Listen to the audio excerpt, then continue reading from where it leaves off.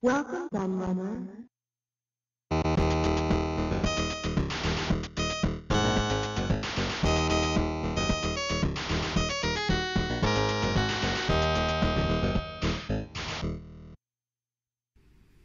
Hey everybody, it's Q&A the Laird here, and I have a special Christmas video for you which will be going out exclusively on the Retro Unlim channel, which I became part of just this year. So a big shout out to Stephen from Retro Unlim, who runs the brilliant channel and networks everyone together, and a big shout out to all the other YouTubers and creators involved in the Retro Unlim network. Now, this Christmas video, I was racking my brain what to do when Stephen asked me if I could come up with something, and this is the result. So I'm going to bring you my 12 games of Christmas. Now, just to explain this a little bit more, these are 12 games that I received for Christmas when I was a child. I've strictly kept it down to when I was a child, so there won't be any modern games in here. It'll all be retro stuff.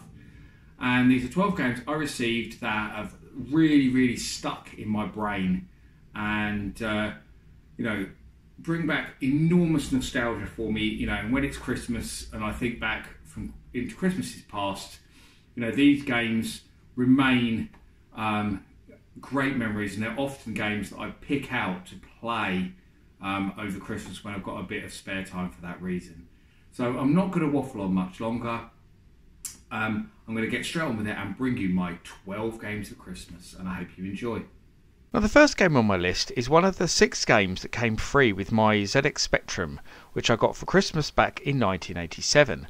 Now, I had to share this Specky with my younger brother and older sister, and as 6 games came with it, we decided that we would have 2 of them each and split them thusly, although we did have a big argument over who was going to have which games. Now, of the 2 I picked, Alien Destroyer is the one that I remember best. Okay, it might just be a pretty bang average Galaxian clone, but I loved it for some reason, and I don't really know why, because playing it today, it really isn't that good. But it still has a great memory, and it's the game that I probably played more than any other out of the 6 that came with my Spectrum, actually. So for that reason, it makes this list. Now, anyone who knows me will know that my favourite system of all time is the Atari Lynx.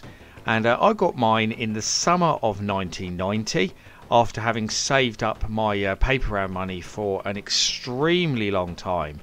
And that coming Christmas, I asked for some Atari Lynx games for Christmas from my dad, and Shanghai was one of the games he bought.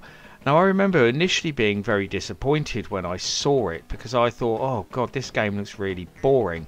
And never have I been so wrong about a game in my entire life, because Shanghai is absolutely brilliant, and it remains one of my favourite Lynx games to this day. Probably one of the most addictive puzzle games I've ever played, and it really does show that looks can deceive. The next game on my list is the one that came free with my Atari 2600 that I got for Christmas in 1988, and that is Centipede. Now, despite being a massive arcade goer, I've never actually played Centipede before, and I don't really know how. I'm really not sure how I avoided it all those years. So the 2600 version was actually my first experience with the game, and I instantly fell in love with it, and ever since, Centipede has probably become actually one of my favourite games of all time. For Christmas 1991, my younger brother and I asked for a Sega Mega Drive. Now, there was 2 reasons why we wanted a Sega Mega Drive. Firstly, because my brother really wanted Sonic the Hedgehog, being a massive fan of platformers. And secondly, because I really wanted Streets of Rage, being a massive fan of scrolling beat-em-ups. So that's the next game on this list, Streets of Rage. And I loved the first game. I played it almost non-stop that Christmas. And I thought it was pretty much the best thing ever. Well, until Streets of Rage 2 came along, that is.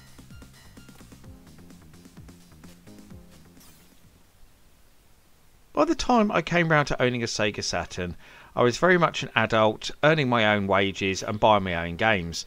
So getting games for Christmas really wasn't a thing anymore. But the one Saturn game that does stick in my mind from this period is of course Christmas Nights.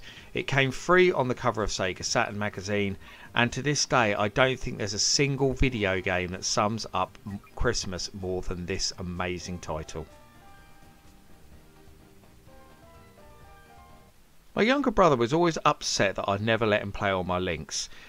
So that Christmas 1990 he asked my dad if he could have a Game Boy for himself.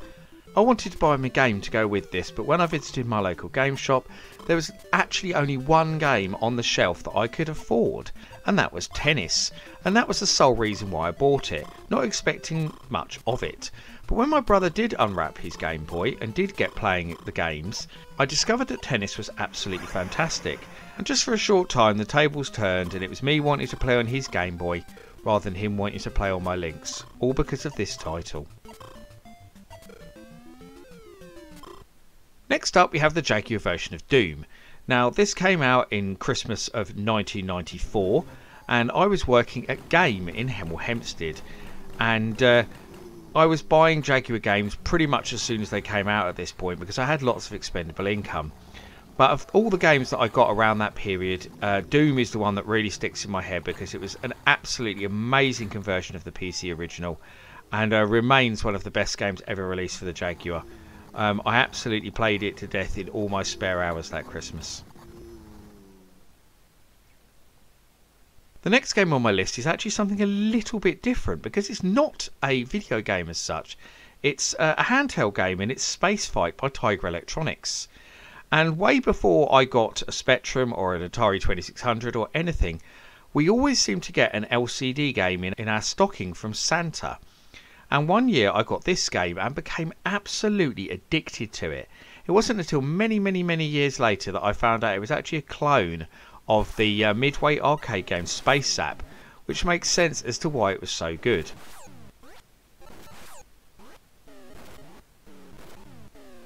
We go back to the Spectrum for the next entry, and one of those free games we got with the machine, and this one is Oh Mummy. This was actually one of the games allocated to my sister, but as I got to play on the computer more than anyone else, I think I probably played this game more than anyone else. And it's remained a favourite of mine on the Spectrum to this day, and a few years ago I even got to write about it in Retro Gamer magazine, which was cool.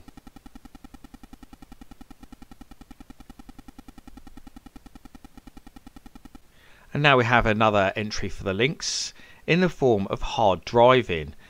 And this again was, I asked my dad for a Lynx game for Christmas, and he picked out this because he was familiar with it from the arcades. One thing my dad always loved playing was driving games, and I couldn't have been happier because I was a massive fan of the game too.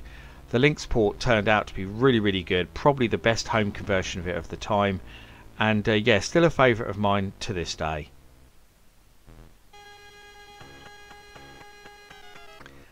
And back to the Atari 2600 for Defender 2.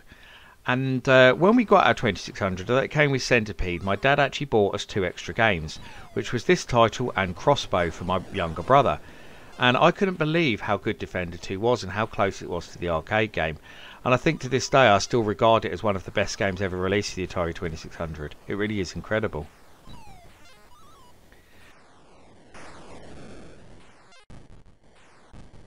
And the last game on my 12 games of Christmas I have already mentioned, so you probably saw this coming, but it is Sonic the Hedgehog. Although this was meant for my brother, and I wasn't really a fan of platformers, I couldn't help of being in awe of this game because it was just such an amazing quality product.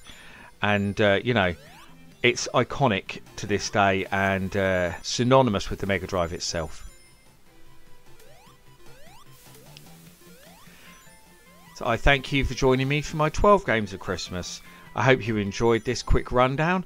Please let me know in the comments what your favourite Christmas memories are. And finally, I wish you all a Merry Christmas and a Happy New Year. And I'll see you all again in 2020 on my channel.